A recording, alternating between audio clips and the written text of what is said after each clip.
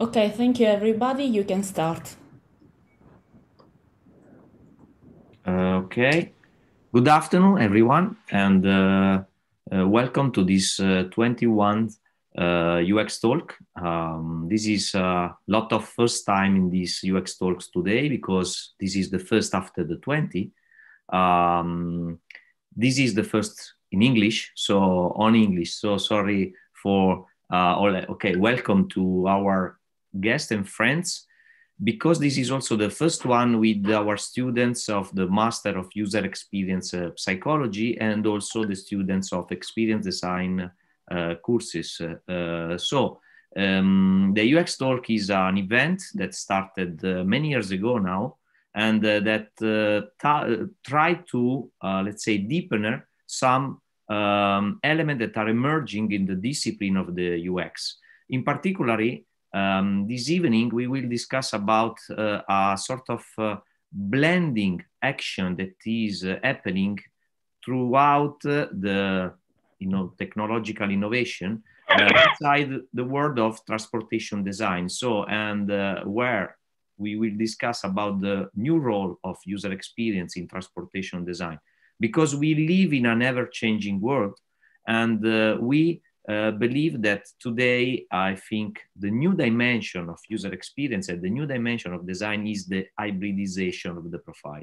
For that reason, this UX talk that was mainly devoted only to UX designer is today realized also in collaboration with the transportation and automobile design master. So I will go throughout the room. I'm Venanzio Arquilla.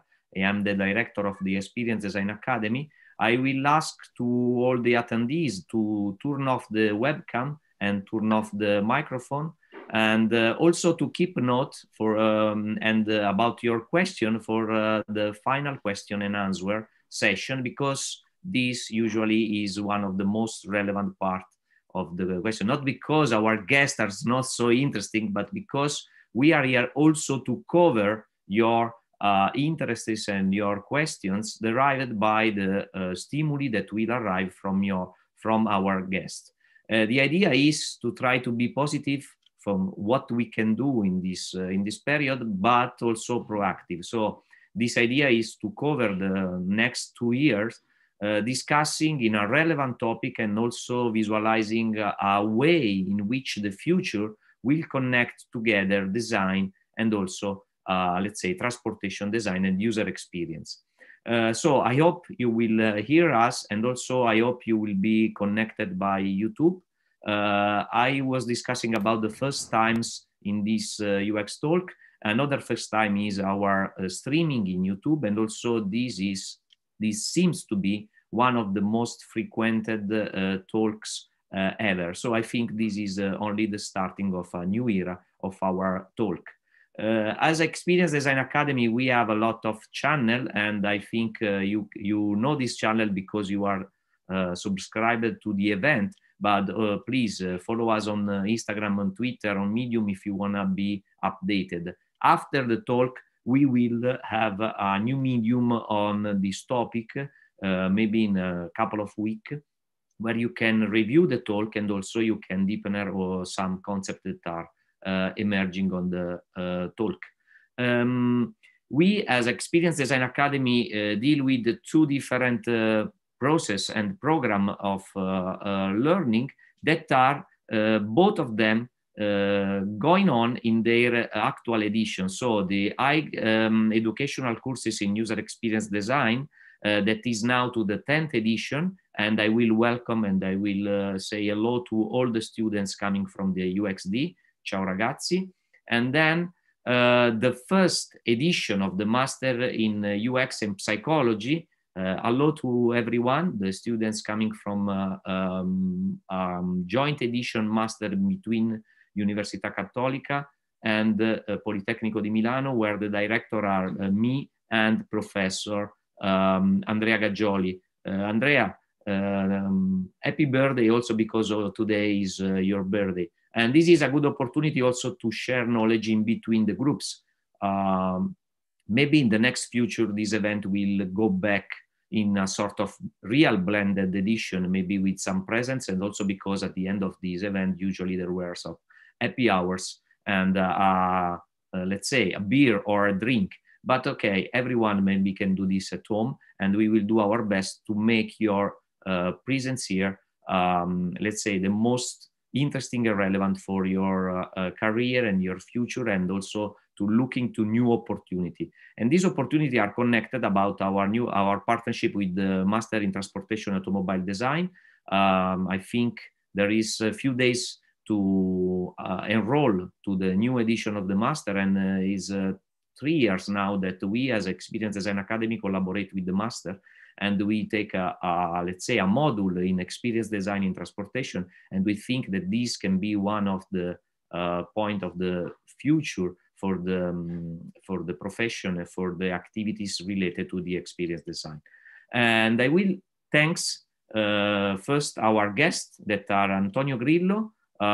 Okay, Antonio, this is the first time that you come here as a Tangity designer, right? Because you were from Digital Entity last times that we met here, right? Yes, same company, different brands. So good evening, everyone. Thank you very much, Venanzio, for inviting me. Yes, I'm a UX and Service Design Director at Tangity. Tangity is a quite new brand, even though formerly known as Digital Entity. We changed brand recently because our experience is changed, and we are scaling up globally. At the moment, before we were just in Rome, Milan, and Treviso. And now we are scaling up in all across the world. So thank you very much for inviting me. Okay, thank you, Antonio, to be here and also to share with us your experience worldwide in relation to this topic. And secondly, but that will start first, an edit couple. So Flora Gaetani, that is communication manager of the Master of Transportation Automobile Design, and also a good friend and also colleague and designer, car designer. So you are out of the box here. So welcome in the world of UX. This is Inon Rosen, that is a project leader from ACCA. So I will leave you the floor, guys. I only have one thing to add. So I'm Venanzio Aquila, and I will be here all day long, as people say. I will moderate also the last part of the talk, but also Gianluca Brugnoli will join us later on also to take part to the discussion time.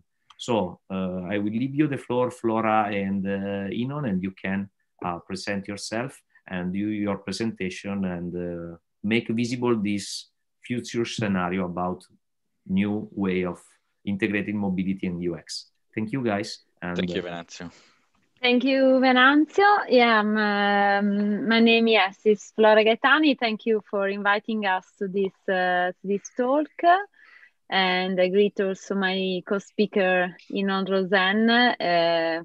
And I will give you the floor in just 1 minute. You can present yourself also, Inon. Yes, hi guys. Thank you very much, Venanzio, for inviting me this evening. And thank you, Flora. I'm really excited to be here. It's the first time for me, and I'm really happy. And also greetings to all the students that follow us tonight. So please, Flora. Yeah, I'm just a minute. Okay, here I am. I am as Venanzio said, I'm the communication manager of Master TAD, of Master in Transportation and on Automobile Design. This is the acronyms of Master TAD. This master is a Politecnico di Milano master run by POLI.design Consortium as Master in User Experiences.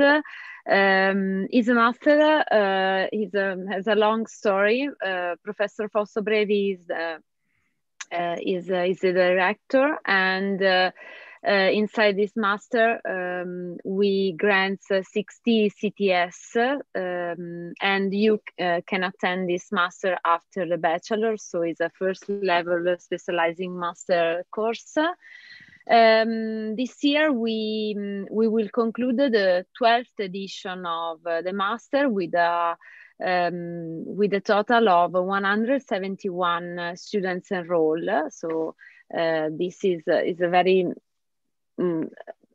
no, it's all the master, but it's quite, in the 2019, we reached the goal of 10 years of master, and we celebrate with this anniversary with an exhibition that was our last exhibition in presence, because last year we did another typology of exhibition, and this was an exhibition where it has been possible to have a global idea of what happens all this year. I'm just saying what is Master TAD, and last year for the pandemic we provide a new way of doing a graduation day and a showcase that was all virtual. We closed the 11th edition with an online event created together with the Car Design News, that is a very important blog, international blog in the field of car design. And also Master TAD do some talk. The focus of this talk that we name TAD Talks, just to be like TED Talks, something like that. Car design inspiring idea is something related obviously to the car design culture. So we speak not only with car designer, but also to people engaged with the car design field. And the our next talk will be with Lowy Vermeersch. I don't know if the pronunciation was good. Who is the founder and creative director of Grand Studio. There is a society and a company very that define itself as a mobility researcher and design studio. So not only a design studio, but also a mobility researcher studio. So it's very interesting, in my opinion, also for you and also for your future work, maybe to listen to a man that can vision some future, and we see one of their work during this presentation. So let's go on. So how we met, because in reality, Inon and I, we started working together inside a research program. The name was BASE 5G, and it was a little strange acronym, because BASE means broadband and interface and service for smart environment enabled by 5G technologies. So very long and very strange acronyms. But this was realized with the Regione Lombardia, with Unione Europea, and the main focus of this project are three. First of all, design of services based on intelligent environment. The second is the idea of a vertical integration of 5G technology with the IoT platform to support advanced services, and at the end, the development of simple and user interface. Inside this project is run with the 5 typology of field, inside 5 typology of experimentation of field, and one is the one we will speak about today, because this presentation started from the very starting point of this researcher, in which we provide a research on state of art of an analysis of what is now, what it means now start vehicle, what it means smart mobility, and what it means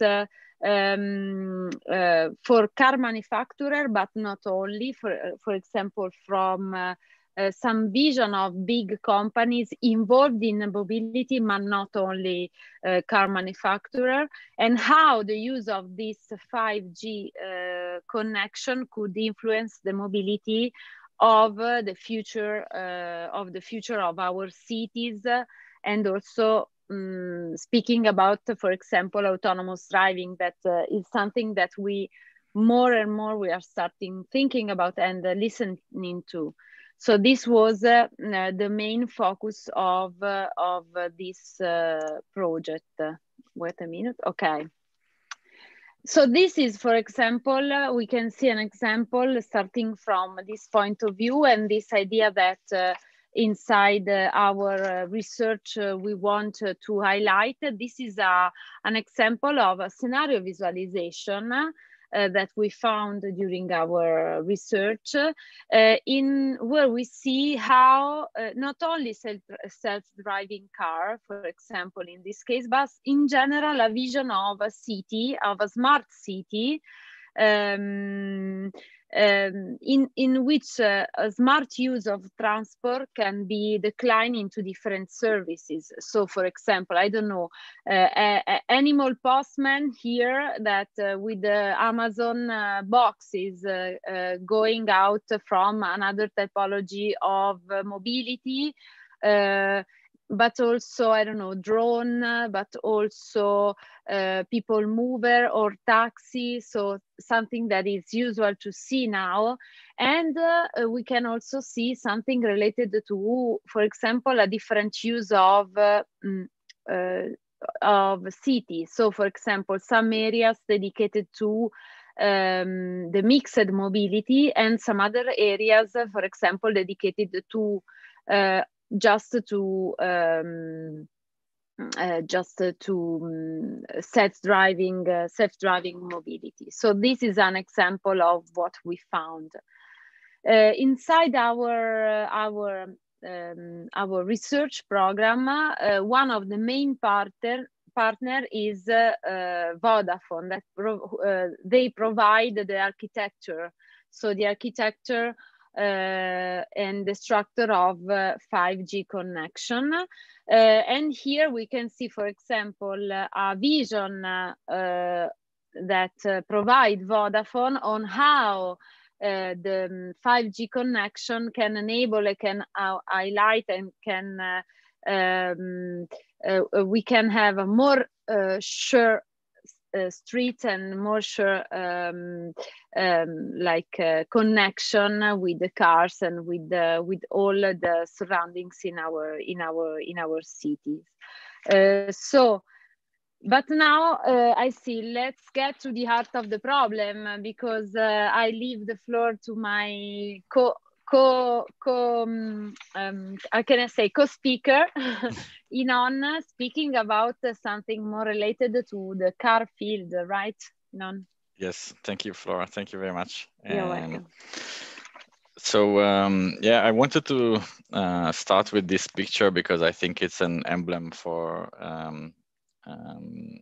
the argument, because we see how there was a time, this is a level 0 car, so no automation here. But it was a time where people were really emotionally attached to the vehicles. So we have all these memories from nice vacations with the family in the car. So the car was a status symbol. It was a way to be free and travel and move. Everybody wanted to have one, so it was kind of like the golden age for car manufacturers. And still nobody talked about experience design yet. But now we see an evolution of society where we live in metropolitan cities, in big cities, and young people are not interested in cars anymore. They don't want to own one. So actually we are in a transit from basically a product that we need to own to a service. So the car actually needs to attract the user, to be easy to use, to be intuitive, in order to to the user to come back and use the product again. So let's see a little bit of the evolution of how autonomous driving actually affects the interior of the car. So we start with a level 2. Basically, level 2 means semi-automatic system. This is like a photography of what's going on in today's cars. This is like the top class. This is the best products that we have on the market today that have this technology of, let's say, the beginning of autonomous driving cars. And we can see this is a very traditional layout. This looks like every car that we know is just, full of screens and buttons to show us that it's a technological, advanced technological object. So basically here, we are still driving. The car has some technologies that only assist the driving, okay? If we move on to level 3, you can see that we have a little bit less cars today that provide this kind of technology, also because here we start to move into autonomous technology, but there is a question of responsibility. So until level 2, the driver is in control and the driver is responsible, and from level 4 on, the car is responsible and the car is in control. Level 3 is kind of like the middle ground. And so many manufacturers believe that we will pass from 2 directly to 4 because of this problem of responsibility.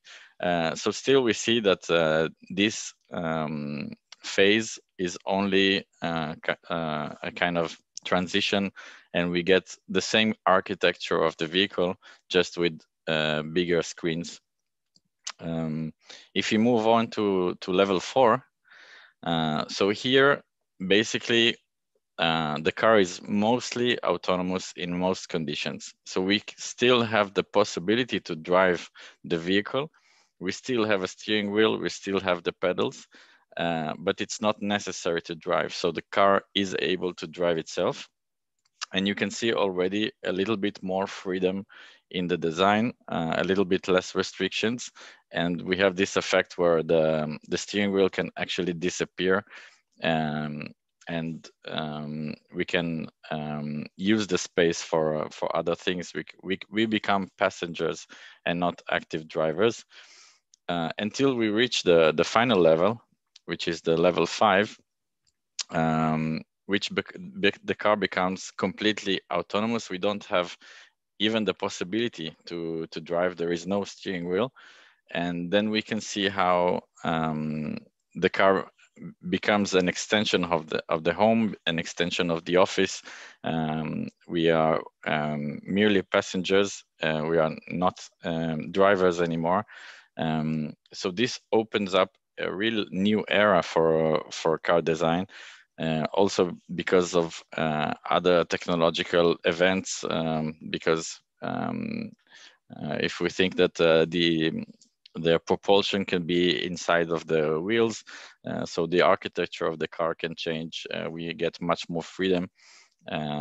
So now we can see in the next slides, we brought some visions of different manufacturers, how they basically use this technology, and how, like we said, how we shift from ownership to service.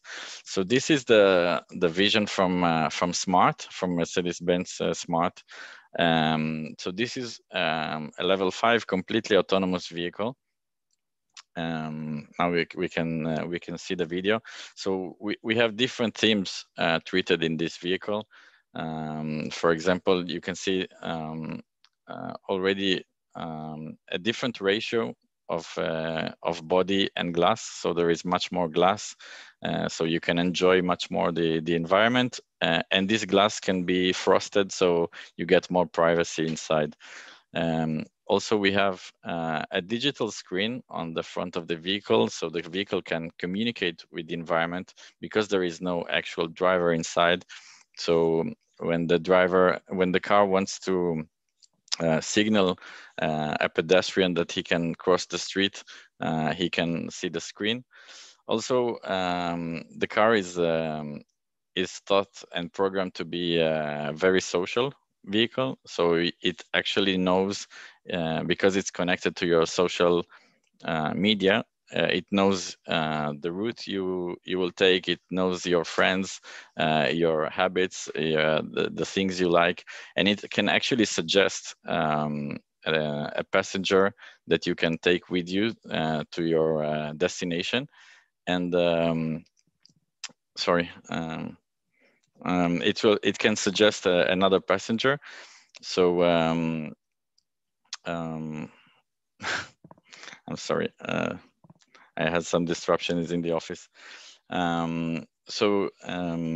When you are with a passenger on board, it can suggest the music that you both like, and it can produce it in the car. It can show maybe some sport events that you both like, movies, so you get entertainment as well.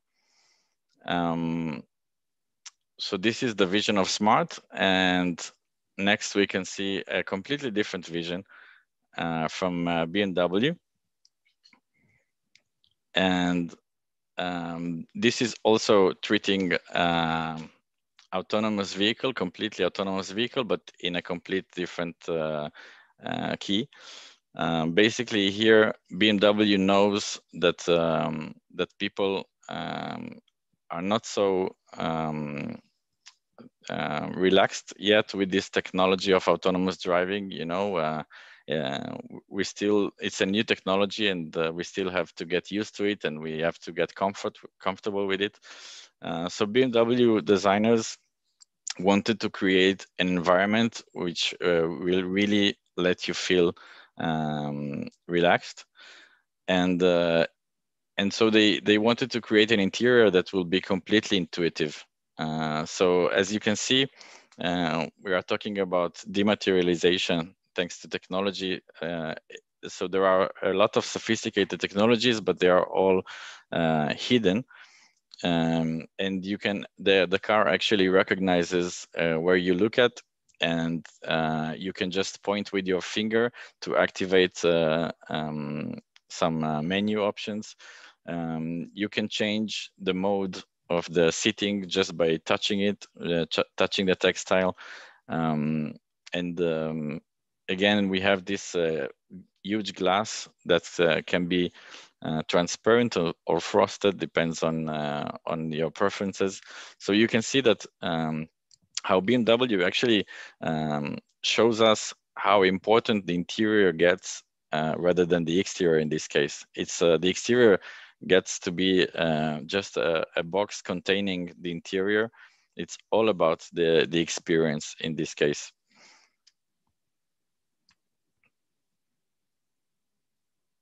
Okay, so we saw how different visions of different car manufacturers, and I gave the word to Flora again. Yeah, it's in practical we have like an evolution of thank you, Inan, an evolution of living space. There is a change in the design of the interior, which as a car design range increases, so level 1, level 2, level 3, level 4 becomes more and more a living space and less an interior of a car. And so designers are we ask a designer to change completely the interior and the layout of the interior of a car, because it doesn't matter which is the direction of the movement of the car. Is not important really. Maybe in some cases there are some cars that they change the direction in one direction or in another one. They don't have a rear or a part that is going in one direction, and so the interior is something that is completely changing. Starting from the user experience, because in this case you can concentrate all your design part on the user experience. So we changed the design of the interior design. We find in living room, in workspace, maybe we need to share space with other people, or maybe we don't need to share. So we share the space with other people, but we share. We needed to divide, because maybe also in this period we speak about a lot of social distancing, but we know that the sharing will be one solution. So also the layout inside the car must be divided, because maybe you will share the space, but you don't want to have any touch. So you need to have a social distancing from another one. So we are using the interior as a space that you can also divide it in different ways.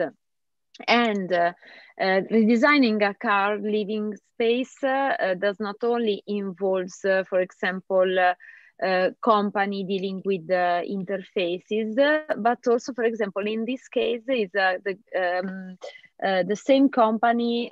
We will have the speech with so Grand Studio of Turin need to design a grammar seat. So Grammar is a company that produce seats for cars. So when Grammar asked Grand Studio to design this, Grand Studio answered not thinking about only the object to design, but first of all, to put this object inside an interior and to work with the living space of this interior, thinking about the experience of people inside this interior, and maybe the product, the designing product is something put in a second place because of that. So the user experience is absolutely in the interior in the interior design of autonomous driving is something put absolutely in the center of the work.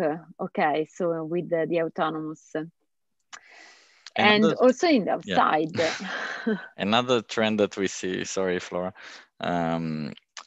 this is work that comes from design universities, actually, and this is like kind of an anticipation of what we will see in the future, because these guys work with professional designers. They make their thesis working closely with the car companies, but this is a way to express kind of like the future and the direction that that the industry is following. And we can see how cars basically don't keep, like we said, this classic ratio that we know today, that the car has 2/3 of body and 1/3 of greenhouse of glass.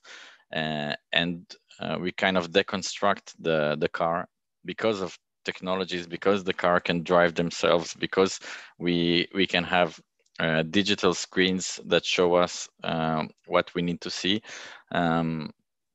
So actually, this will affect a lot, of course, the experience inside the vehicle in this way. And we can already see in this case, it's a Hyperloop designed by BMW Design.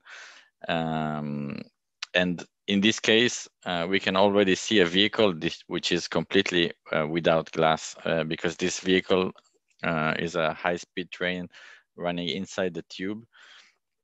So basically, the designers here wanted to give us a nice feeling, not to feel like we are in a small in a small pod driving fast, and actually they want us to feel calm. So they use a lot of space between the seats, and they use lights to communicate. So this is a big part of the experience. And so this is a little bit yeah, to show how technologies actually are the ones that that make these changes that we saw so far, and a little bit of what's coming. So this is Jeff Hahn. It's a famous researcher from 2006. He was excited and he showed his new technology, and this was just fresh out of a lab in a university. This was basically a project that created a multi-touch capacitive screen. And this was exciting, but nobody knew what's the application will be. You know, he was just zooming in and zooming out with his fingers like we all know now, but this was like the first time somebody ever did that. You know, he was just designing an interface without knowing exactly the implication. And Steve Jobs saw that, and 1 year later, we all had it on the iPhone. And now it looks like iPhone has been here forever, but it's only 14 years ago that we started this trip, let's call it. So you can see how a technology can really revolutionize and disrupt an industry. And of course, this happens in car design as well. So we did a little bit of research around technology and to see what's happening. So this is a little bit an overview of what's today in the car industry. So you can see, for example, Mercedes-Benz with the NVIDIA collaborating. What they are doing is super interesting because they are saying a little bit like Tesla is doing already, that the car is not something that I sell in the shop, and then 1 year later the object is obsolete, it's old, we have new technologies and you have to buy a new car. They say, okay, you will buy the car, but we guarantee that for 10 years we will keep engineers working on the same model, so you can always upgrade and download new applications for your car and have basically the car you love, but with the latest technology. So the car is becoming a digital product. It becomes really complex. You can see on the right chart the amount of complexity of code lines in the software. You have the Volkswagen CEO talking about how if Volkswagen doesn't shift its mentality to become a software house rather than a car manufacturer, they will not survive in the future. So this is a big change for the automotive. So as we said, we wanted to show some new technologies, some exciting technologies. This is already something that is reality today, actually. So this we will start to see this a lot in cars already. Like we said, technology helps us dematerialize the interior, and so a lot of buttons are disappearing, and we will start to have surfaces around us that we can touch, that we can interact with, that will give us feedback directly. Next technology, it's even more futuristic, I think, and really exciting. Basically, these researchers from university are working around these sensors that work in a 3D space, and they can sense in real time the movement of my hand, the position in a 3D space, in a three-dimensional space. So imagine this could be the future car, and the car knows exactly the position of my hand, the movement I'm doing, and it gives me feedback. So in case now, I don't think you hear the sound of this video, but basically you get sound feedback just to understand that the vehicle actually received your command. So this is the same as I see it. It's the same like Jeff Hahn in 2006 showing us this movement, you know.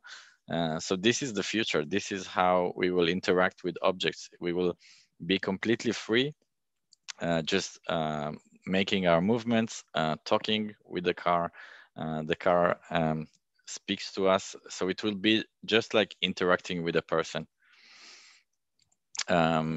Next technology that I find really exciting as well, it's from Disney Research, and basically they wanted also to give the user feedback that he can sense in a 3D space without touching anything. And I think this is an important theme as well, because we talked about sharing mobility. We talked about self-driving cars. So you go into a car and it's like a public transportation. So you don't probably want to touch any surface because of sanitizing issues.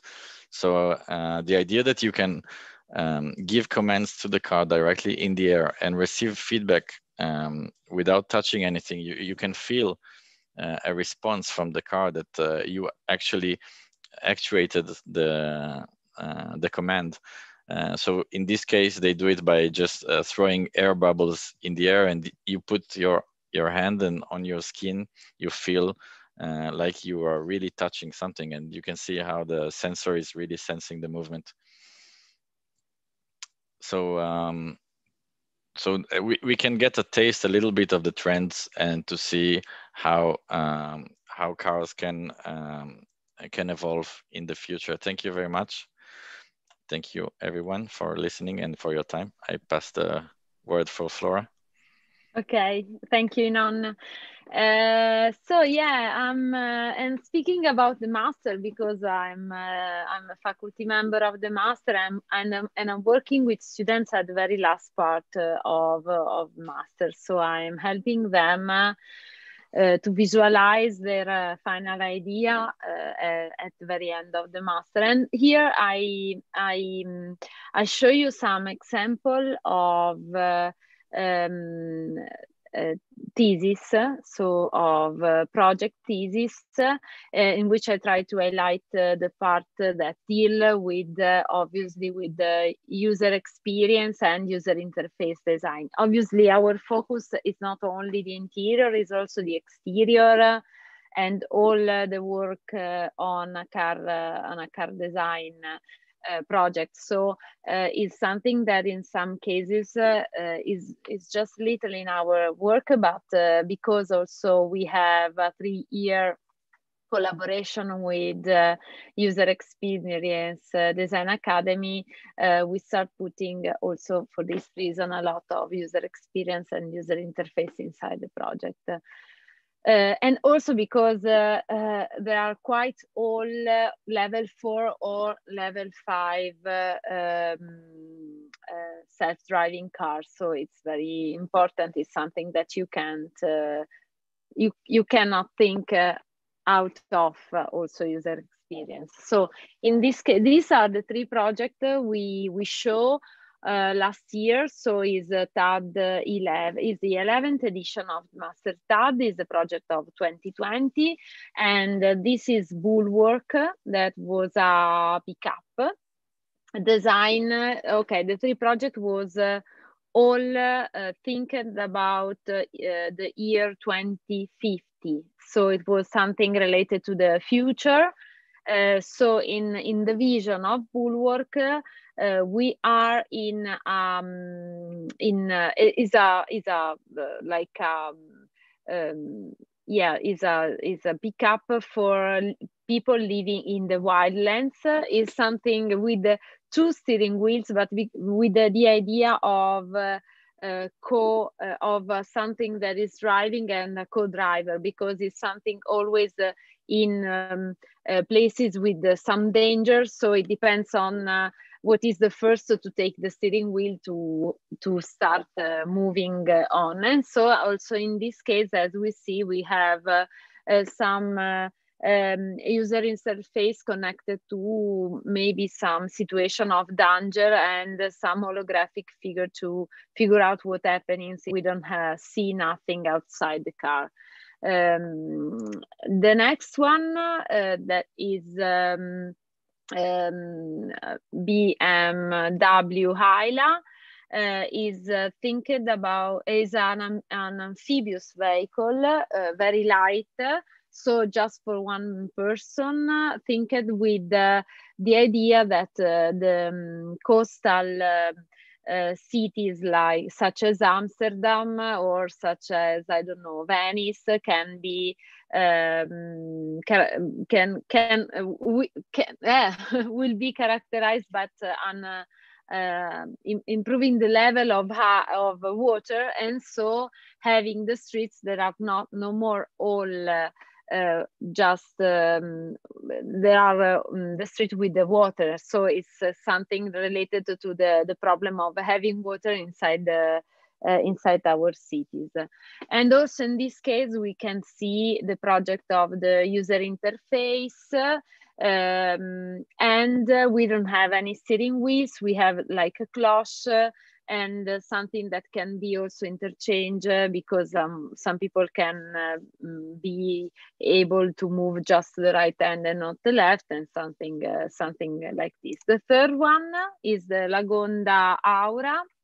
It's a premium car, and here we can see something similar to what Grand Studio did for the seating. So analyzing the user experience inside the car, and with 3 different possibilities of changing the layout. So, for example, for work with an holographic view of something we are speaking about, or relaxing, or like leisure. So having this little table in front of us with a glass of wine. So it's all connecting. Also, the seats are quite different, the first 2 from this one other in the opposite side. This was another idea of sharing mobility. Is in the 10th edition of Mastertad is Audi Chrysalis. And the basic idea was that, okay, we are going to an idea of sharing mobilities, but maybe sometimes some people don't want to share all. So it's the idea that this part, the central part, is something in property, is not sharing, and you share just the engine, and the engine are the 4 wheels that can be wheels or no, can be other stuff to move. No, so the idea was that you don't have all the transportation, that all the transport that is shared, but just some parts. And also in this case, it's a full autonomous, so a level 5, you don't have steering wheels, but you have holographic view and the idea of knowing when, for example, you will reach your destination. Here is a very interesting project, is the 8th edition of, I'm finishing, Venanzio, is the 8th edition of Mastertad, is Audi for Senses. Is very interesting because it's an interior of a car for visually impaired people. So it's interesting because the user interface is not something, it's absolutely not something visual, but it's something related to the smell, the hearing, the sight and the touch, something related to all that is not visual. So it was a very interesting project because it was something very far from our idea of a car for impaired visually people. So I remember this is our next TED Talks. I know that we are just a little bit long, so I say only that if you want for further information, we are in the social at Tad Polini, and I'm finished. Okay. Thank you, Flora. Thank you, Inon. Thank you. This is not to make you pressure, but just to respect the timing, also because Antonio is ready. Okay, thank you for this, let's say, huge vision about the evolution of the car design and there's a big overlap, Antonio, in between these two disciplines now, and also is the technology, are the surfaces, are this new kind of environment. But I think I really appreciate the example made by Inon about the technology that was related to the iPhone, and he said so it's Steve Jobs that had the idea how to use it. So please, Antonio, what are you doing with this kind of technology? Which are the new ideas, and how we can evolve in these terms of evolution? Also dealing with the user research. So are the user able to understand this new opportunity and how they are thinking about integrating with this technology? Okay. Thank you very much. I hope that I'm in the position tonight to answer to all the questions you mentioned. But sorry, okay. Can you take the mic off, Maurizio, please? Okay. Seems that someone is hungry. Yeah, it's fine. Anyway, let me share the screen. Just 1 second. Can you see my screen? Not yet. Now? Okay, now yes. Okay, so thank you very much. So I'm really glad again to be part of this panel, and thanks Venanzio for inviting me again. For the next half an hour, we are going to explore a case study related to the topic of this evening, more precisely how to reshape the relationship between riders and scooters, so two-wheelers. I did a super brief introduction before. I'm UX and Service Design Director at Tangity, and I've got an international experience working across multiple industries, banking, retail, healthcare, transportation, and just moved back to Italy less than 3 years ago because I fell in love with an ambitious project that today is named Tangity. I was also asked to create the inclusive design course at Laurea Magistrale of Politecnico di Milano, and I'm quite honored about this actually. So I'm not sure whether everyone knows who Tangity is. It's a network of design studio, as I mentioned before, part of Entity Data. Our ambition is to design solutions with a positive impact on society. So we are in London, Milan, Rome, Venice, Munich, Tokyo, new opening in Shanghai, and more is to come. Basically, we are focused on business design, service design, and product design. In 2019, we invested in Star Global, which is a global product design company. And recently, we have acquired a company specialized in product engineering and industrial design. So basically, we have the possibility to accompany our clients from strategic phase until the product engineering phase. So during the preparation of this talk, I was thinking to myself, why are we talking about UX and automotive? So why UX is so relevant for automotive? I'm not sure that I have found the right answer, but I'm keen to share my thoughts, my point of view, and to listen yours later on. So I think that there are several reasons behind the rise of UX in automotive. First one is because UX in automotive is relevant simply because vehicles are becoming connected products, and a mix of a physical and digital, physical products with a digital soul, let's say. And this hybridization process is pushing the boundaries of the status quo of the whole automotive sector. The merging of physical and digital car has been driven by electrification, connectivity, self-driving technology, and other cutting-edge technologies that are contributing to the transformation of the mobility sector in general. As a result, transportation vehicles are becoming nodes of the net and potentially new touch points for services. And this is an example of what might happen when advanced technologies meet cars.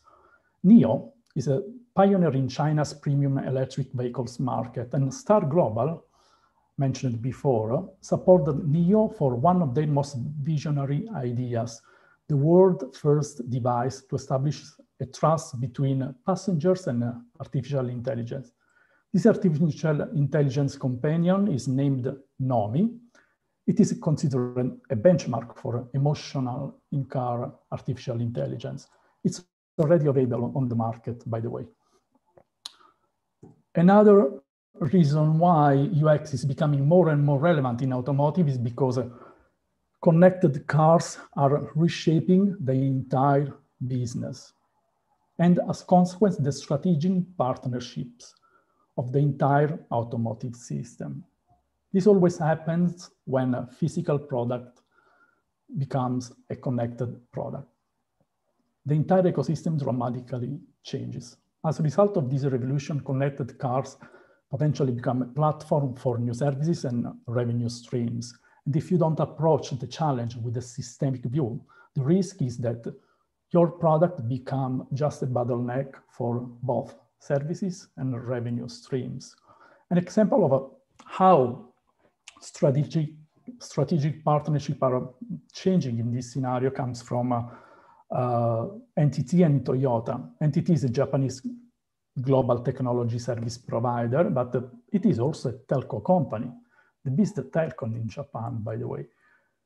Together, they have found a positive mutual exchange in creating a partnership to test, experiment, and learn about the massive automotive transformation driven by 5G, IoT, AI, and a lot of other technologies that we have already seen in the previous talk.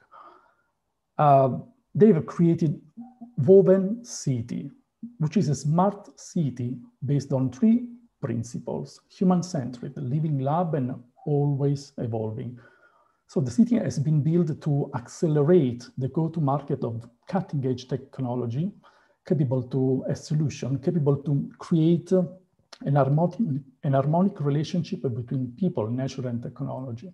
So this is a great example of how important it is to have a systemic view in this sector and find new strategic alliance in order to navigate the complexity of this big transformation.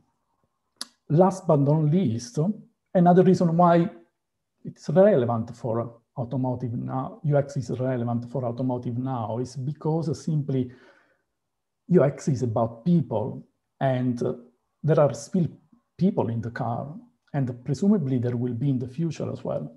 And people might become a potential user of services provided by connected cars, starting from car owners that might be in the position to buy new feature for his car, such as a subscription program for advanced self-driving feature, or enabling payment system for parking, or perhaps a combination with the advanced self-driving feature. We could subscribe also an in-car smart office package, who knows?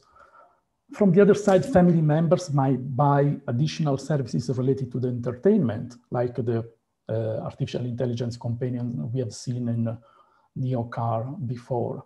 So there are plenty of reasons why now, more than ever, UX matters in the automotive scenario. Now let's see a project that we have been doing with Star Global. We have been accompanying a global motor vehicle manufacturer to reshape the relationship between riders and scooters.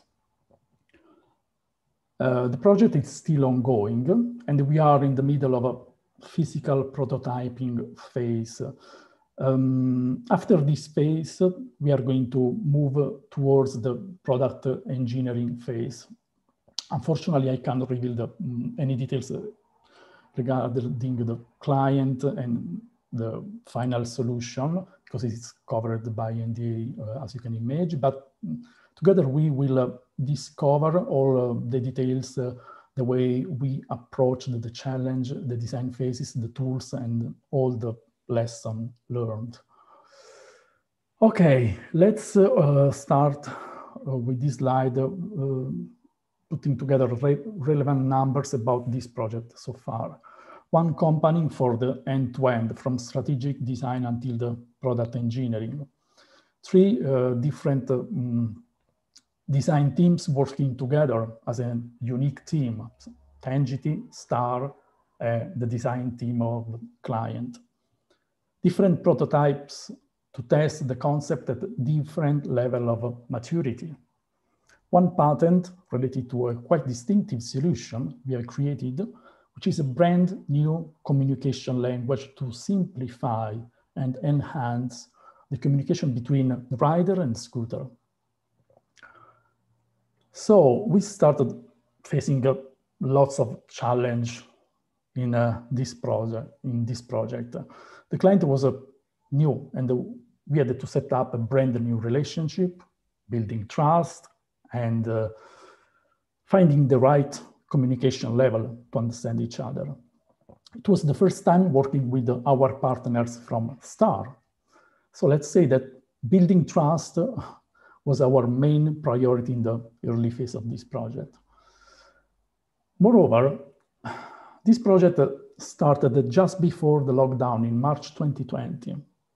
And soon after the client kickoff, the same week actually, we went into lockdown. So we were forced to completely reshape our ways of working internally and with the client as well. So we reshaped the activity plan, tools, all these issues were happening just during the most delicate phase of the relationship with the client, the beginning of the project. So we reacted very well. And I think that also thanks to the full collaboration, comprehension, and flexibility, let's say, from client side, I think that the lockdown for Tangity, Star, and the client was one of the best team building exercises we would ever had made.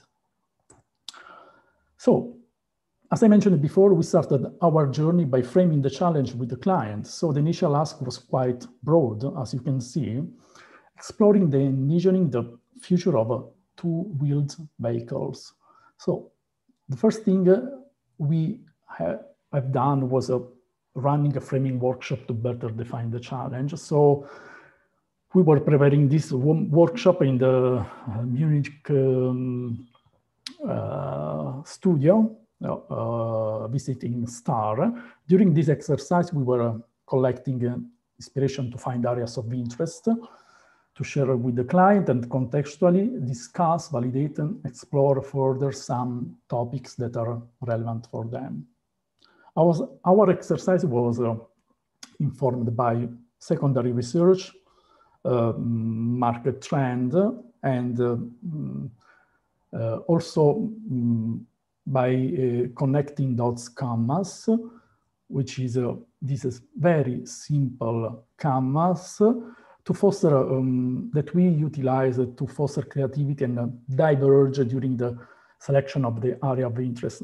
When you start a new project, typically, this research framework allows you to go beyond the market trends, competitor, and comparable landscape schema. It provides you a wider source of inspiration, such as nature, fantasy, and arts. And this is the tool in action. As you can see, within the comparable, you can see horse, for instance, that you can ride with your knees, a mono wheels vehicle and hang gliders, and that were classified as barycentric UI, as you have to move your body to drive those vehicles. So there were lots of inspiration from nature as well. And believe it or not, the final solution for our new language that we have created was already included in this table and was inspired by an insect, actually. On the left side, there is a mood board that we have utilized to explore further some dimension of further dimension of the product. For instance, you can find indication about the fact that the final solution might be a family of products instead of a single object, and so on. So collecting the insight from market trend, disc research, and connecting dots canvas, we end up with the following areas of interest. So possibility to redesign the HMI, possibility to improve safety, the navigation language, the voice UI, and providing an adaptive experience, providing more playfulness, as well as exploring the possibility of a connective scooter, as well as providing, exploring also the entertainment side.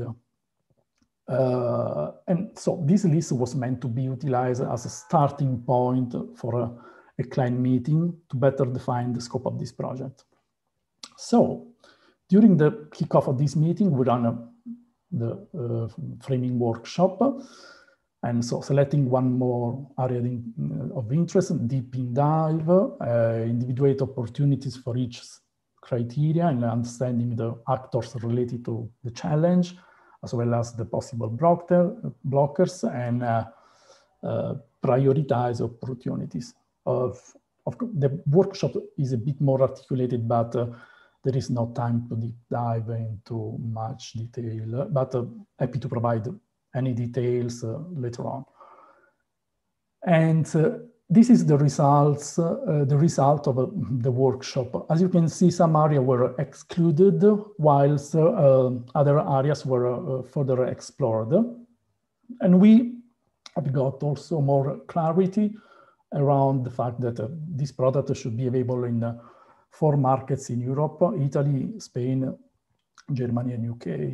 So at this point, once we've got more clarity around the area of interest to explore, we start with the user research to gain more granularity about the topic distilled. So due to the fact that the solution was supposed to be available in different European countries, we were leveraging on our network to adopt a distributed operational model. So setting up tools and vision globally, so distributing the research tools locally, gaining the local flavor, and regroup globally to distill the results.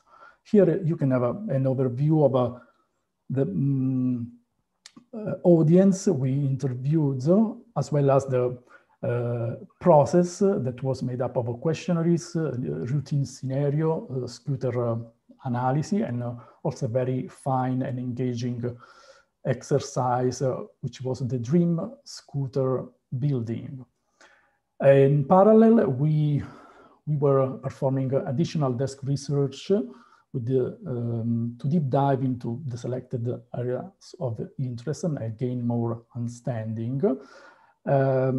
As well as we were collecting an internal view of the areas of interest by interviewing some stakeholders from our client side. In the end of this exercise, we end up with 2 design challenges. After having distilled the result from user research, desk research, and stakeholders interview, the first challenge was how might we provide an environmental awareness and enhance the safety of the driver. And the other design challenge was how might we make the riding experience assistive and increase engagement for drivers. So how might we provide a kind of digital companion that trains you to enhance and develop your driving style, let's say. So this was the starting point for the ideation process that was completely remote based, of course. So deep dive in opportunity analysis, sketching out the personas related to the scenarios, sketching out journeys and highlighting pain point, and running ideation session related to the pain points, and then translating the insights in scenarios and storyboards that you can see here in this slide. And so there was one scenario related to the new language that we have created to provide environmental awareness and to rider and improve the safety. The second scenario was a mobile application, basically a companion that is meant to take care of your driving style and skills. So basically, we have tested the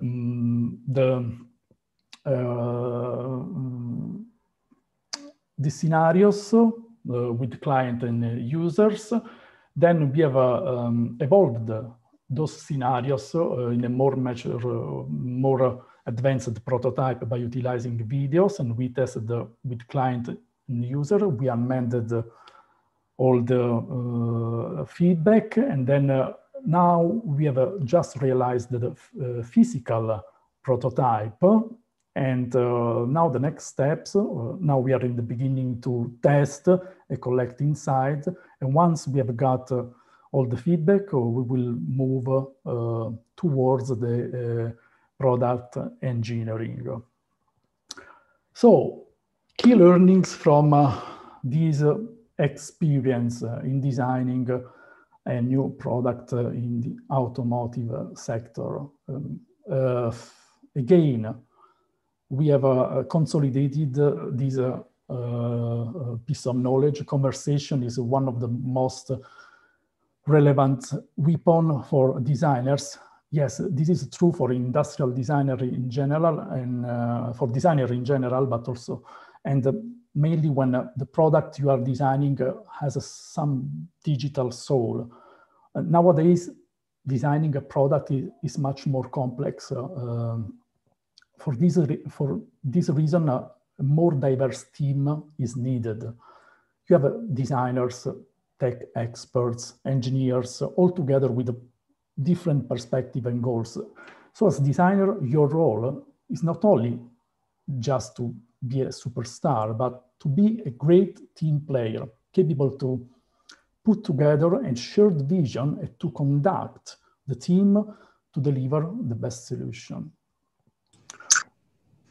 R&D and engineers around the design table during the ideation phase. Yes, why? Because in designing a product, any little choice might affect the product doability and marketability, simply because the shape you have chosen is too expensive and out of the market, or the functionality you have designed can't be realized by the suppliers and that your client is using, and so on. So there are lots of constraints that might affect your idea. So there is a huge difference between a beautiful concept and a beautiful concept that works, actually. In my opinion, as designer, you should go for the second choice. Systemic view, we said several times during this talk, is essential to adopt a systemic view. For connected products, you can't design a product in isolation without talking about the services and potentially the business model that might be enabled. Most important things are the last one. Responsibility. This is the most important things that a designer should consider when designing a product. And also, this is mainly valid also for car and automotive in general. The majority of mistakes that we see around us are design mistakes. Pollution, plastic issues, and so on are design mistakes. In the past, we were not good in adopting a systemic view capable to analyze the consequence of our solution over time. And we didn't set the right KPIs to measure the result of our solution. On this topic, 1 year ago, I've written an article named Why Design Good Experience is No Longer Enough. So last but not least, mobility is like water. Yes, definitely true. Transportation in general hugely impacts on our habits. Mobility is the lifeblood of our cities and is absolutely essential for urban life. We can't utilize new technology to make transportation. We can utilize new technology to make transportation more inclusive, mainly for economic standpoint. That's why it's so relevant to design systems, not just products. And that's all from my side. Hope that we were on time.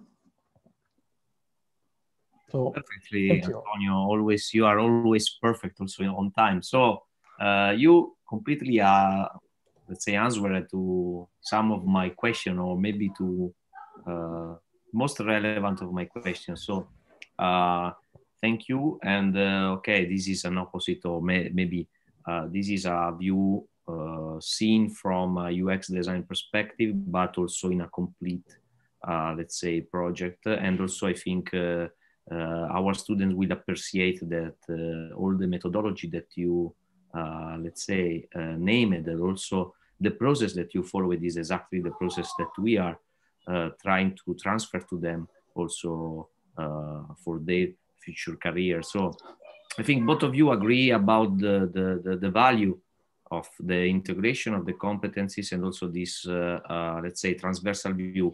You discussed about conversation. That, you know, it's a topic that to me it's quite relevant. Also, we have done a PhD with Ilaria Vitali that is closing her PhD in this conversational design.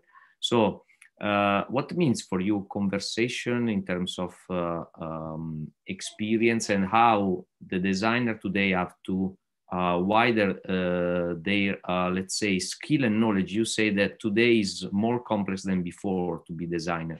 So you need to have how many skill and knowledge, and also it's also relevant a part of psychology in this element. And then I will have some question also for Flora. Yes, definitely, indeed. It's absolutely relevant. Also, I have psychology as part of your team. Personally, intentionally, we have got 4 psychologists, 2 clinical psychology and 2 social psychologists. And why it is complex today? Because today in designing thermostat, or in designing, for instance, one of the beautiful cars, the example of new cars that we have seen before, there are lots of technologies included. There are lots of players, for instance, included. For instance, telco players and other typology of players. So it's quite hard to have included only in one person all the knowledge needed to tackle this kind of complexity. So definitely a design project team nowadays is wider than in the past due to the pervasive nature of technology. And the ability to dialogue fluently with the diversity of sensitiveness, the diversity of vision, and having the capability to set up a common vision and also set up tools to enhance the communication among different point of view is vital. It's absolutely essential. It's one of the values that we might bring in the context of a project, let's say. Okay, thank you. And Flora, what do you think about this dimension of conversation? How conversational design is going in the field of transportation design? So I've seen the project of your students, and I really appreciate the project. And also, I'm part of the faculty of the master, so some results to me are known. And also, I seen a real evolution about the process. So if some times ago we can say that maybe in a car design processes there were, let's say, 17% of car design and 30% of human-computer interaction, human-machine interaction, or what? How in the car design they call this kind of entertainment. I think that now the process is changing so much, and the vehicle is becoming more interaction than, let's say, technology. So how this topic is dealing with for the car design, transportation designer? Well, I think that, okay, speaking about the idea of multidimensional and multidisciplinary field, car design is a multidisciplinary field, and we see a lot inside also the jobs. So the job description of car design, because there is no a car designer, one typology of car designer. We have exterior, interior, product, detail designer, visual designer. So it's important also during the project, during the design process, to visualize in a good way the project. And in the last days, in the last years, also user experience design and user interface design is a designer that is inside the team of the teamwork inside the car companies. Our master, and I think okay, is also because it's of Politecnico di Milano, highlight a lot the idea of speaking with other typology of professionists. For example, we are working a lot also with the engineer that don't think about the design as we think about the design, but in some cases, we need to be able to speak and to dialogue with all this typology of jobs and of professional. Inside, as we see during our presentation, speaking about self-driving car, obviously the experience inside the car change, because you are no more just a driver. You will be also as a driver. You can do some other things. You can be connected not only with for self-driving car, but also with the broadband of connection that we are living inside, no? So you can be connected to the city, you can be connected to your social experience. So inside the team that work on car design, is very important to collect and to be able to speak with all these new professionals also inside the car design. But it's something that I think in car design field is always happening. And the difference is what typology of proficiency are inside the team. But in reality, it would be always a multidisciplinary field, car design. So now it's changing because UX design and user interface design is coming in. But it's something that it's all a project done in group. It's not possible to have something related just to one person. So you are completely aligned in this question, because when the project becomes more complex, team is needed, and also this absolutely multidisciplinarity is welcome and also is necessary. So I think all of you are aligned. I think there is an interesting question from the audience, the panelists. They are highlighting something that we are missing. So I'm seeing a lot of transportation experience, but what about driving experience? Isn't all of this automation killing the pleasure to drive? And which will be the future of motorsport, sports car, and also all the drivers who loves drive, like me and you, Flora. Also no, I like future, to drive. So. No, but I think that the future will be different. Will be something related to the pleasure of driving. So I like to drive. I like to drive also motorcycles. So I know very well this topic. I think that we will divide the two things, because you don't need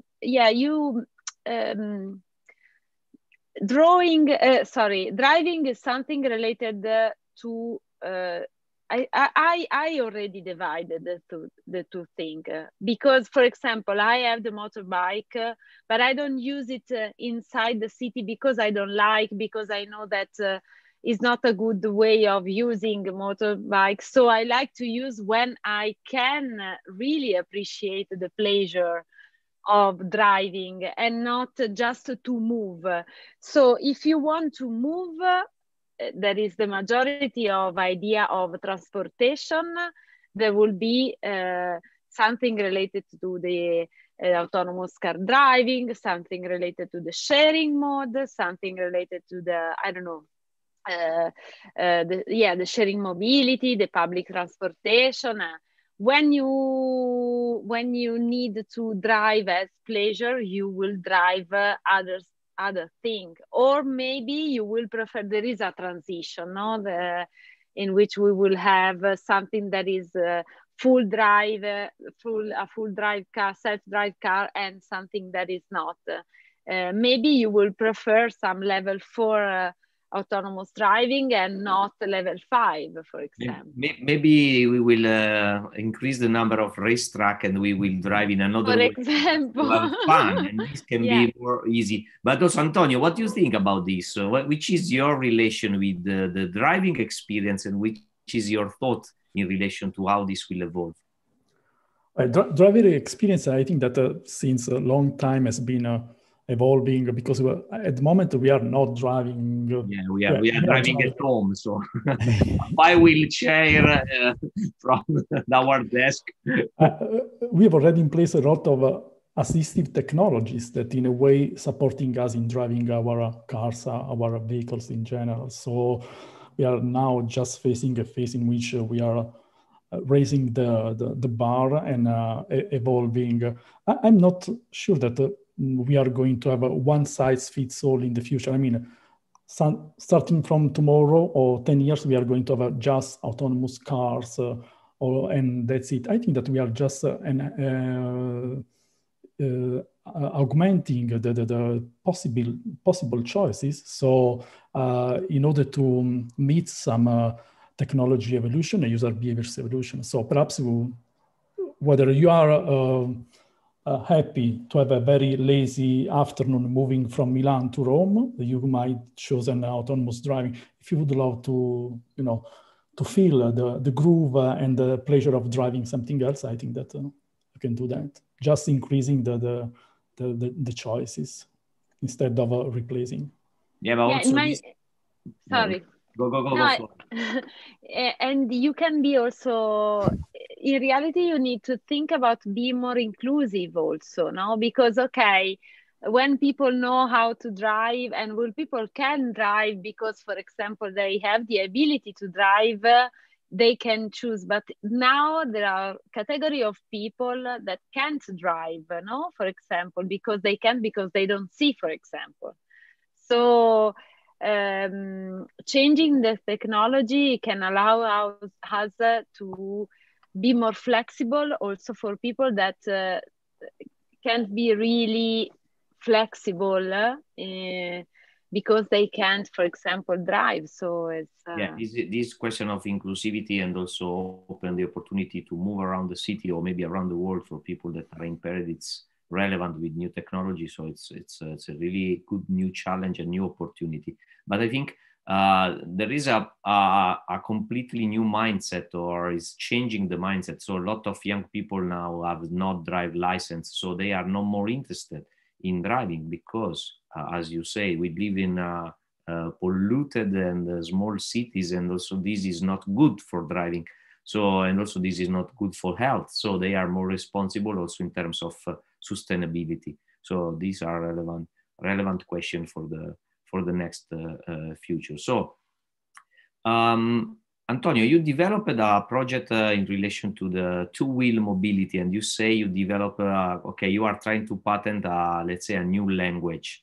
I know that you cannot talk so much about this, but what do you mean in terms of relation? So in this sense, the user will, in the next future, drive the bike or ride the bike, or maybe also in the two-wheel sectors, they are moving in a, let's say, sort of autonomous driving systems.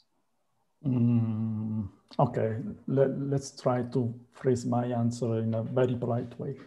No, I mean, without revealing a lot. No, without unveiling what you... you can also stop, you can also skip the first part. No, this is absolutely fine. I think that is just my opinion.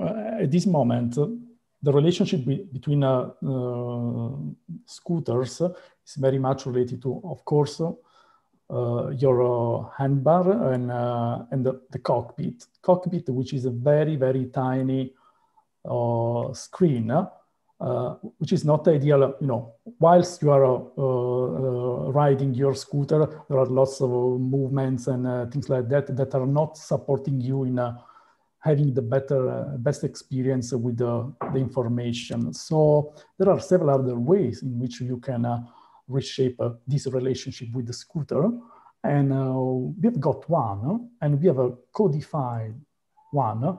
So instead of utilizing conventional things that you can find on this place, we have defined a new language to communicate between scooters and drivers. And this language is going to provide you more safety. From the other side, giving you more the joy of the ride, because you can be less distracted by watching constantly the screen, and you can more enjoy the ride. So definitely. Thank you. You are polite, but something comes to my mind, and also I have some vision. Sorry, I'm a bit designer, so sometimes I try to go farther. What about the self automation about the two wheels or 2, 3, let's say new motorbike systems? There's a lot of discussion also on this sector. Yes, but it's also quite controversial, because there is also a lot of discussion with regards to the other type of interaction, or for instance, haptic feedback as well as voice interactions. But there are always the same constraints, which are regulation from one side. From the other side, the maturity of some technologies. And last but not least, the user behavior evolution. At the moment, the question would be, are scooter riders happy to don't ride, to be driven instead of drive, to not drive? I think that the reason why you buy a scooter might be slightly different than the reason why you buy a car. So the motivational lever behind the two different needs might provide us the right answer. Okay, so I think this is good. So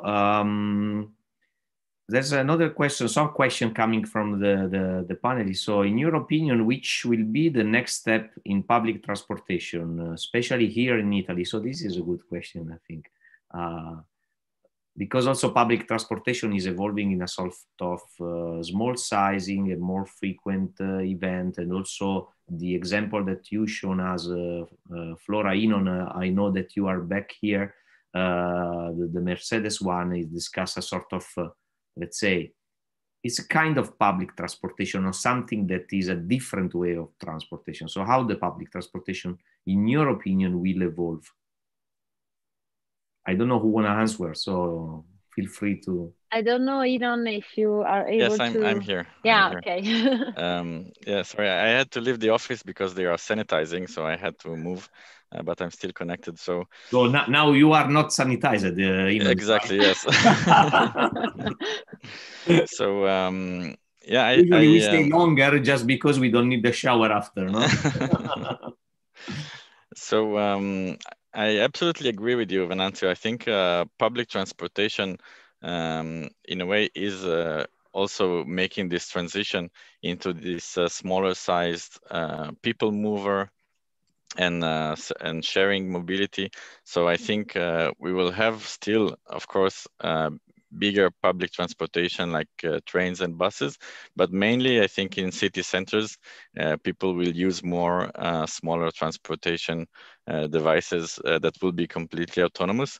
And let us not forget that we will start soon, I guess, to see also flying vehicles like drones that move people around. So this will be the next level, I'm sure.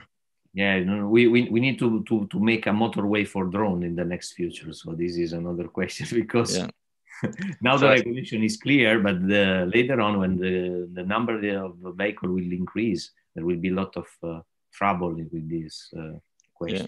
So maybe the people that want to drive can learn to fly instead. Yeah. So Antonio, I have the perfect question for you. I would like to ask, what about the affordability? So do you think these smart cars will be a product for everyone, or there will be purchasable cars only for rich people? So here there is affordance in one side, so and also yes, you defined affordance. I think that was one of my key learnings of the journey that we have been doing on this project. That was the inclusion, the inclusivity of transportation, and but it depends on the system. You know, as I shared with you during the my talk. The automotive system, ecosystem is going to be disrupted. And we are going to, we have seen lots of car companies that are reshaping their alliances. And they should generate also new revenue streams. For instance, as you have seen, Tesla is providing a future as a subscription. For instance, you might have an autonomous car capability just by subscribe the service monthly fee. And perhaps we might have also a subscription model that might allow everyone to afford one of these cars. The same that we have seen also for other products, also smartphone. There are the most popular and most iconic brands that are making their products very inclusive for several standpoints, not only for physical and cognitive standpoint and cultural standpoint, but also in terms of economical standpoint, providing several models with different features and also different form to have a smartphone. You can just pay also 10 or 20 euro per month, and you can own a smartphone. So I think that it's just a matter of finding the right agreement with the new ecosystem that we are going to see in the car scenario.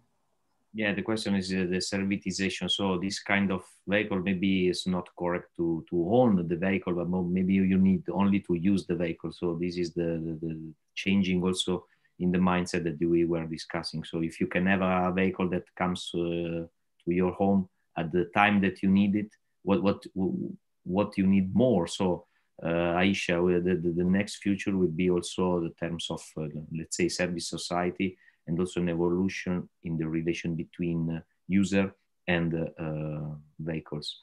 Also now it's like this, because I am really thinking about not to buy another car. Living in Milan is something that you can think about using only the sharing mobility. Yeah, but we are strange user, Flora. So I think when you talk about outside Milan, the situation is really different. So absolutely. Because Europe and Italy are really, let's say, peculiar for this kind of evolution of services. But all over the world, let's say the ownership, the vehicle, and the value of the vehicle remains. And so we need to think in a global perspective, and also.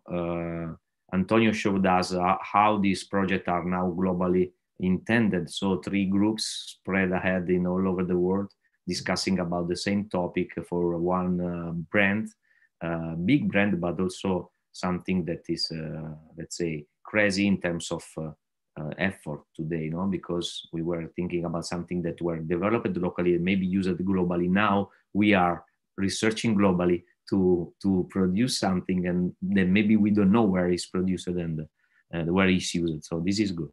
If there are other questions, we are here. Okay. Since we are thinking about cars and transportation as a service and not so much as a product, how will autonomous transportation shape the city? What change will this imply in regards parking spots? maybe we will not have parking spots because we are moving, or we don't have the car that is stopped. I don't know. I can say on. Yes, I agree, Flora. I think we will need less and less parking spots actually, because we will only use the car to move, and then the car will continue for the next passenger probably. I guess we will start to see more hubs for moving from one means of transportation to another. So we will be in constant moving. The cars will be in constant moving, and I think this is a plus for the cities to be clean of parked cars, which is actually also you know, it's kind of a shame to see a produced object with which we put so much materials, resources, and energy into producing, and it's just sitting there in the city for most of the time, not used. You know, so I think this is a great thing that cars will be shared, will be in constant moving, and the streets will be free from them. Yeah, the question, this is really, let's say, visualized also in many movies and also some books. I had a good suggestion from a book from, let's say, called Un attimo prima, is only in Italian, but by De Otto, and describe this next generation society from some different questions. So the economical value is changing, so your health become your economy. So this is some mindset changing, but also the transportation were continuous and were not affecting the life of the people, because was autonomous and safe at all. And also, you know that exactly from one point to another point is the time that you need, because there's always a means of transportation for you, and you get the point easily. So I think there are big changing also in the society, and we are designer. We need to make this changing also desirable and also usable. So for this reason, user experiences become more and more interesting in terms of let's say also social value today. No, Antonio, any? No, yes, I just wanted to perhaps provide you a new lens, because we were talking about autonomous car or car in general. So we were talking about the drivers, but what about pedestrian?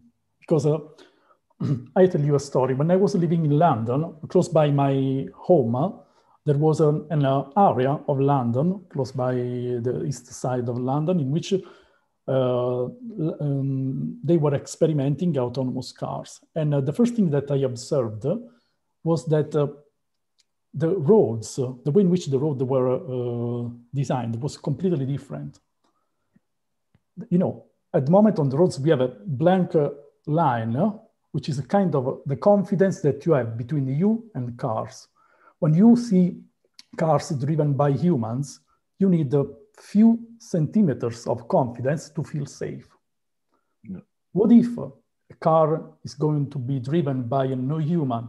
Do you need more confidence? The first thing that I noticed there in London was that there were kind of 2 meters between you and autonomous car, because at the moment, perhaps we need to reach a cultural acceptance, a confidence before reducing the lines. So I think that if it comes the time to have an autonomous car more as a live stream product, I think that we need to start also to think how to reshape the confidence, the trust between pedestrians, citizens, and those cars.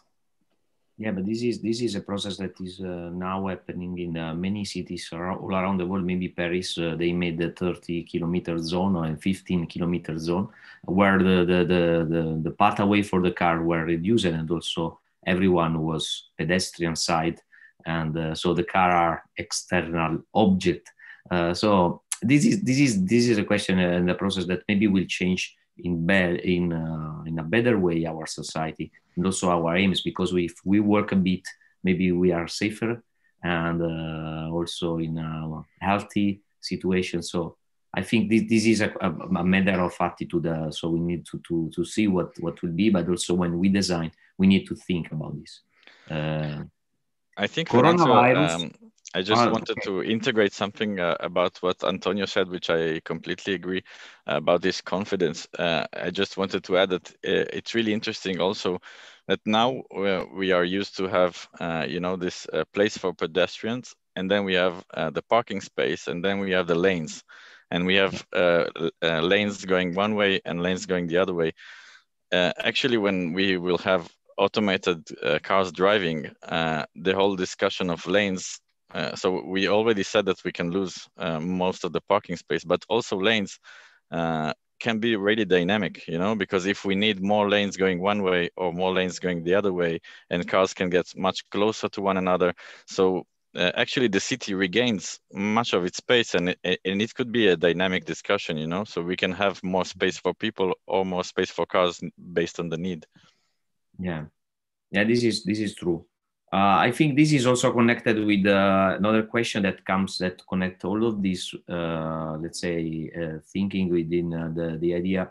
So the coronavirus influenced our way of working. So the smart working, we know. This new way of working will influence the transportation field. So I think, in my opinion, yes. But what do you think about this? Yeah. Sorry, was that for me? I don't know for the ones that want to answer. So, okay, well, a good question, I would say. Not sure that someone might have the answer now, because this situation is changing and reshaping everything. But it could be both. It could reduce but also it could increase the use of cars, because due to the fact that you can work remotely, perhaps you can move around more frequently. Who knows? Yes. You can work from different places during the entire year. So actually, you can work also in the car. You can work while moving. Yeah, exactly. I agree with you. But I agree with Antonio that nobody knows. But I think it's interesting because already now you can see cars on the market with UV sanitizing light. In the smart concept that we saw before in the presentation, there is already, it was before the pandemic, they already put hand sanitizers in the entry of the car. So because it's thought to be a shared mobility, they already put the sanitizing for your hands for people. So I think definitely it's an interesting evolution that we'll see. But I think mostly pandemic will not be here to stay, but it's something that now we are considering, of course, while we design the cars and while we use them, of course. And change our thinking about work and change our living, because it's so long that all people in the world are thinking and are doing something different now. And I think it all connects to the discussion that Antonio said before, that I completely agree, how design becomes so interdisciplinary, so it's so complex. The reality is so complex and changing constantly that you must have a lot of actors and psychologists and scientists active in the design discussion. This is exactly the point. Yeah, I think okay, the new future is connected with this kind of evolution of product, but not only product, but also it's the society, is the how you live. So many research today discuss about this new role of design that is, let's say, not only for people but for the humans, and how the humanity will evolve. So this is a way that also we need to consider. There's one last question, I think. I don't know if it's the last one, but one of the last. Shall we consider the possibility to can war inside an hypothetical autonomous car? This is a strange question, and also I don't know if I well understood the reason why. Yeah, I don't know what was the meaning of the question, but it makes me think about one of the... Melanie, can you maybe explain better the question? Work. Work. Okay. Work. Yeah, work exactly. Exactly. Sorry, but it was intended war. Why war? But actually, one of the really hot issues in now in autonomous driving and the fact that the car is becoming a technological digital object is a lot about cybersecurity, actually. So that's this is what I was thinking about the question. So there's a lot of issues to solve before we can really get to this future of autonomous driving. Yeah. I think the cybersecurity, the ethical aspect, and all these elements will be also another relevant topic on the next future. So this is a question that we need to deal with, and also we need also to, let's say, leave the user decide what, where to go and how to go. So there's a sort of it's a little movie for baby, Hot Wheels City, because it names Hot Wheels City. If you have, let's say, 10 minutes or 7 minutes, please go to the movie. And they describe it in one little movie that is available on Netflix, I know. All these situations. So the movie started with a really polluted and cities where people takes 2 hours to go to work in the morning. A lot of injury, and then a man comes from the earth and with a big G here and make all the cars autonomous, but only 5 guys with the Hot Wheel don't made part of this party.